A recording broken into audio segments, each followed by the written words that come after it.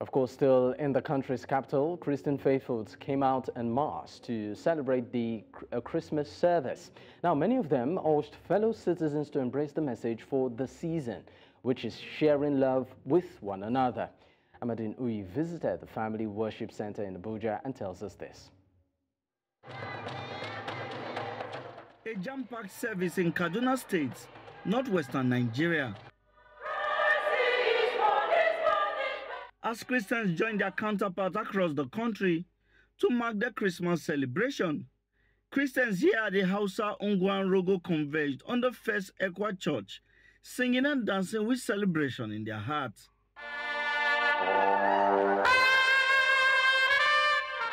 The senior pastor of the church urged Christian faithful to emulate Jesus and promote peace among one another. Christians all over the world is that we should serve as peace ambassadors, because Jesus Christ came as the Prince of Peace, and therefore because he came and we are his own followers, we also need to imitate him by being peacekeepers. Let us reflect the grace of God upon our lives, and also let us reflect the peace that Jesus has brought unto us, so that we live at peace with one another. That through us as Christians, the world would experience peace. Some of the worshippers, while expressing their delight for the celebration, urged fellow Christians to shun religious and ethnic divisions. Day of joy, so we have to celebrate it joyfully in order to live peacefully with one another. Is to show love which you have shared with other people. That will bring people closer to God, and that will make people to know that yes, really Christ is born today. Jesus came to give us life and life in abundance. Today, we are celebrating the peace that Jesus came and brought to the world. So my prayer for Nigeria is for the peace that Jesus brought to the world to go all over the country.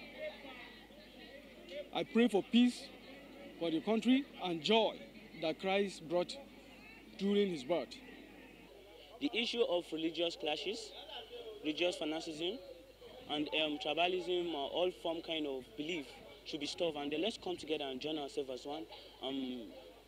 Come together and then let's bring out that love that is inside of us. So I believe that with us bringing out that love inside of us will make us more stronger, and the bond between us will be more stronger than any other thing. The senior pastor of the church, while praying for Nigerian leaders, urged them to focus on people-centric policies that will transform the lives of citizens. Country is that God will help our leaders, that they would show human feelings upon the people. And in terms of formatting their policies, they should be considerate. They should have the masses at the back of their minds, so that in making their own policies, their policies will go about helping the people to enjoy the dividend of democracy. Amadin, reporting for News Central.